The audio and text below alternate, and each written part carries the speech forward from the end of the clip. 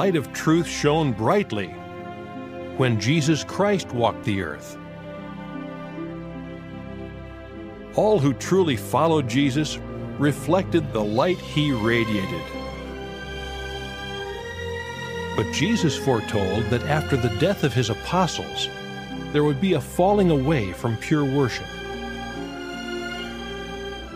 That apostasy would be so extensive that genuine disciples would practically disappear until the conclusion of the system of things. At the same time, a counterfeit form of Christianity would flourish. And so it happened. To understand the Jehovah's Witnesses and the attitudes they have today, we need to look at their founder, Charles Taze Russell.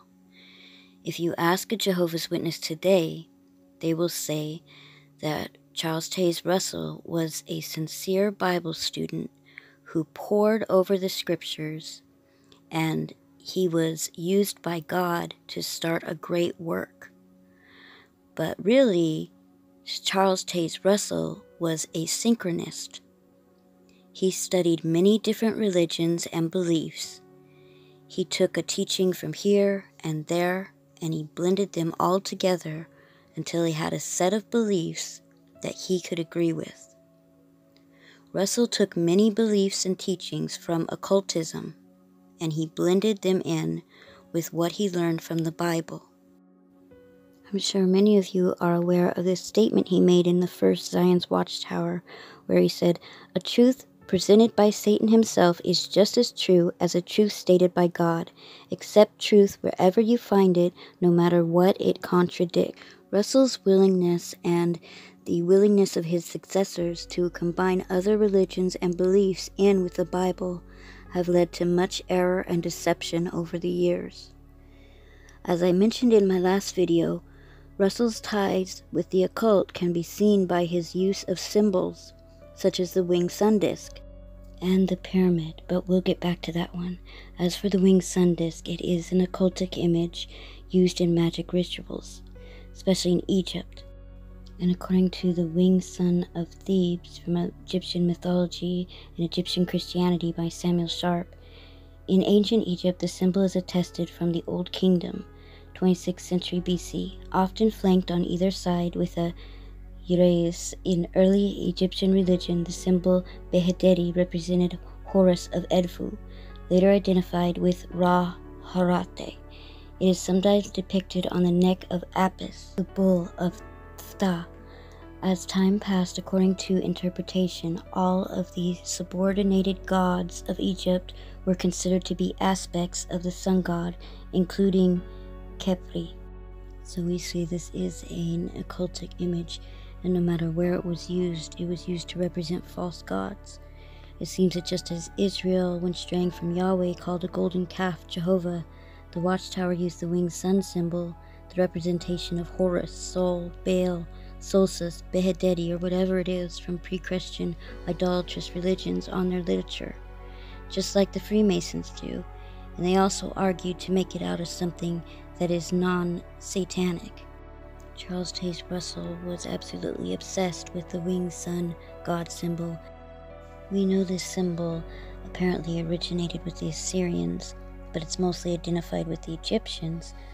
But what exactly is it? What does it symbolize? What was it used for? Well, according to the book Practical Egyptian Magic, it says, emblematic of the element of air, this consists of a circle or solar-type disk enclosed by a pair of wings. In ritual magic, it is suspended over the altar in an easterly direction and used when invoking the protection and cooperation of the sylphs. Along with the sun as the so-called great fire god, the serpent was connected. In the mythology of the primitive world, the serpent is universally the symbol of the sun. In Egypt, the commonmost sign of the sun, or sun god, is a disk with a serpent around it. And of course the society knew about this because in the 1921 May 25th Golden Age on page 506, it said, the original reason for the connection of the serpent with the sun appears to have been that, as the physical world receives its light from the sun, so the serpent was held to have been the great enlightener of the spiritual world, by giving mankind the knowledge of good and evil. This, of course, like all idolatry, is an absolute perversion of the truth, but it serves to identify the sun god with Satan. So with this identification of the symbol with Satan, the society stopped putting it on its literature. So by their own admission, that symbol identifies Satan. Another symbol used by Russell was the cross and crown, and this is from the Knights Templar Order and Freemasonry. Masonic author Ray Denslow revealed the meaning for the cross and crown image. The cross and crown may be said to be confined almost exclusively to the historical degrees in Masonry, as exemplified in the various orders of knighthood of York and Scottish rites. In Gaul, we find the cross to have been a solar symbol when it had equal arms and angles.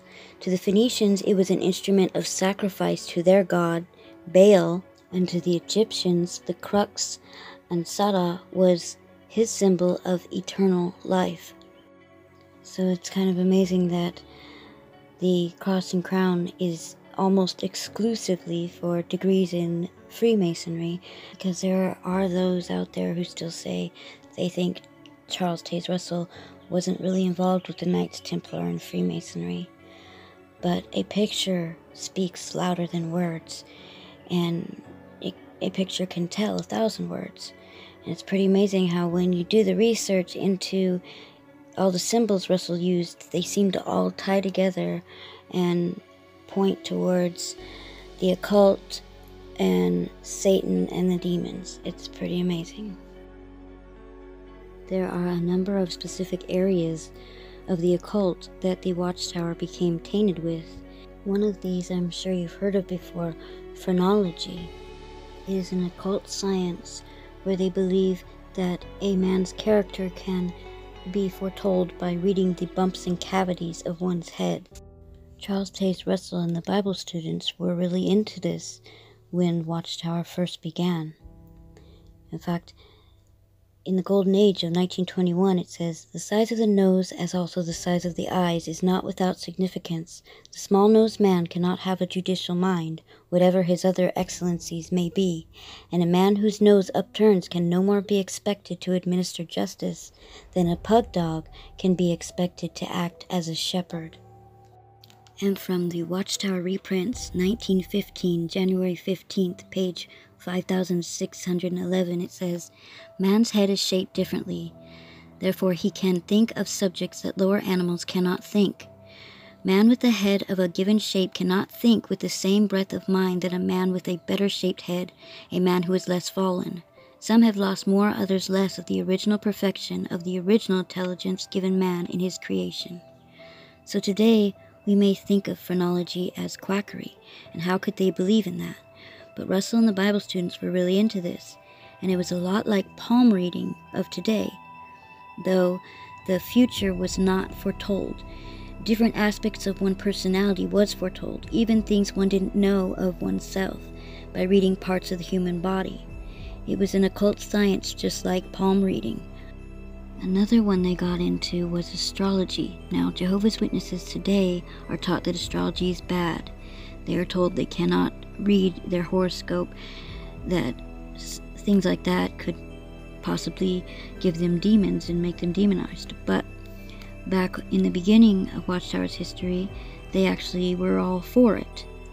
Now I'm going to read you this little article from the 1914 Convention Report. Please pay close attention because the one after this is going to tie in. "If then we find the divine plan written in these constellations, realizing that man could not have written a plan that they did not even understand, it would be only reasonable to ascribe its origins to God. Indeed, the same Bible which points to the Great Pyramid points also to the heavens as declaring the wonderful plan of God." Now, as you see here, they are telling the Bible students that the astrology is good, that it shows the divine plan of God, and that it must be from God. It's not from humans, it's from God. Now, this was in 1914, But prior to this, the Watchtower wrote this article in the July 1st, 1905 Watchtower, and it says, "The above thoughts came to me as we recently read the predictions of some noted astrologers, whose information we credit to the spirit demons, and not to ability to read destiny in the stars. One of these in particular closely touches dates and incidents on the line of our scriptural expectations as follows." So did you catch that? Now this was prior to that other article, but in this article they say that astrology is from Satan and the demons, but in that article later they said no, it's from God. So either they're very confused or they just admitted that their God is Satan. But I don't know which one it is. You'll have to make up your mind on that. I just thought that was interesting and I would show you. Another way that the Watchtower had involvement with demons was from Dr. Abram. He used a technique, ERA, through a machine. This machine worked just like a Ouija board. ERA means Electronic Reactions of Abrams. In 1923 and 1924, the Scientific American magazine put together an investigation committee and investigated the electronic reactions of Abrams. The investigation lasted 1 year and cost the Scientific American $20,000. The committee came to the conclusion that the ERA was occultic or psychic in nature. Before beginning the test, the doctor, they would set preliminaries, subduing the lights in the room, and they reminded them in no little degree of a psychic seance. After tests with other doctors that included similar and even more bizarre claims and procedures, they came to the conclusion that the whole thing bears striking resemblance to the subjective psychic phenomenon. Compare it to the Ouija board, compare it with automatic writing.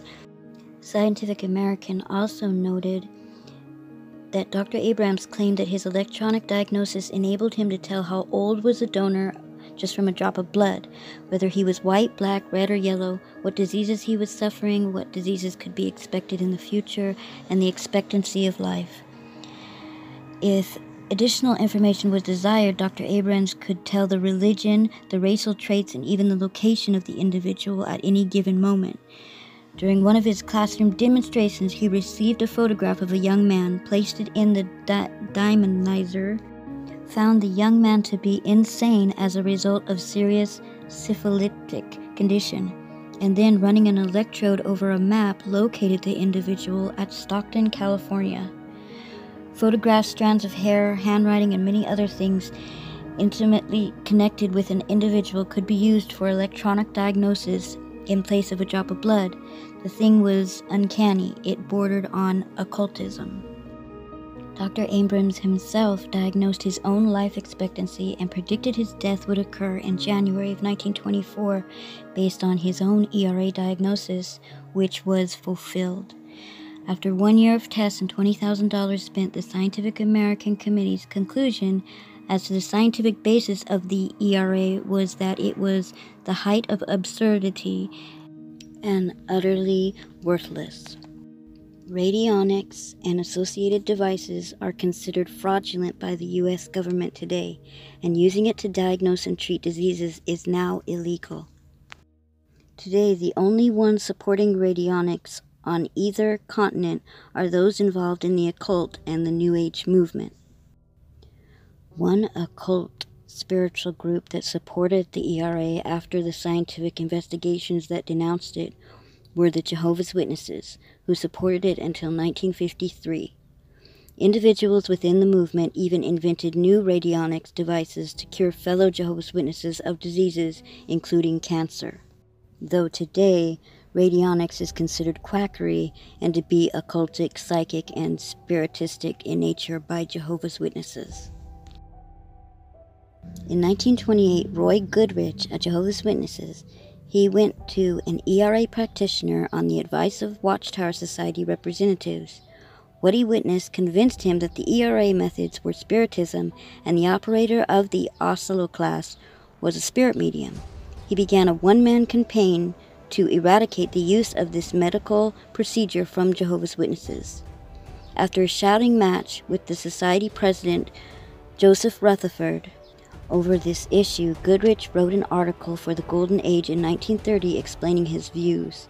The Society had a Bethel doctor, May Work, write a response for a subsequent issue, declared the matter closed, and continued to use the ERA.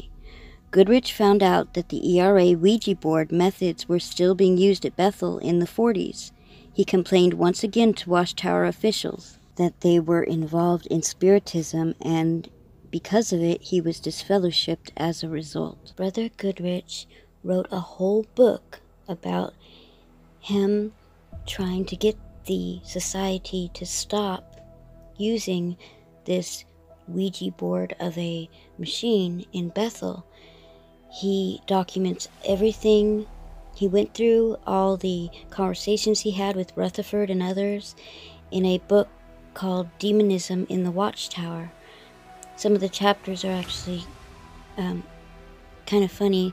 Like, it's called Bethel Rides a Broom, and he has good names for his different chapters. But if you'd like to read it, they have it for free online. Goodrich's book, all about what he went through trying to inform them that this was involving demons and that they needed to stop. But instead of listening to him, they disfellowshipped him, of course, like they always do with people who tell them the truth. They used this machine at Bethel for many years. They all swore by it, that it was just helping them so much, especially Rutherford. He really enjoyed it. And if you think about it, I don't know this for sure, but Joseph Rutherford, he died of colon cancer. Maybe that's why. Maybe because he was so in love with this ERA machine box instead of going to a real doctor. But Goodrich's book, Demonism in the Watchtower, is a really good book. And if you have time, you should read it. It's very interesting. I know personally that when I was young, the Jehovah's Witnesses were always into weird medical things. When I was young, they would have parties that they would invite everyone in the congregation, and they'd go to a person's house, and they would have some doctor there doing some weird stuff. Like, for instance, we went to one where I was just maybe 12 or 13 years old, and Sister and Brother Youngblood had this party at their house, and there was a doctor there, and so they made me sit down in a chair, and the doctor looked at my eyes. Now, from looking at my eyeball, he could tell what was wrong with everything in my body. He said, he just looked at my eyeballs and said that I had stomach problems, my head was messed up, I had this and that. And then when he was done, he said, okay, she needs this vitamin and this vitamin, blah, blah, blah, blah. And then they made us buy vitamins.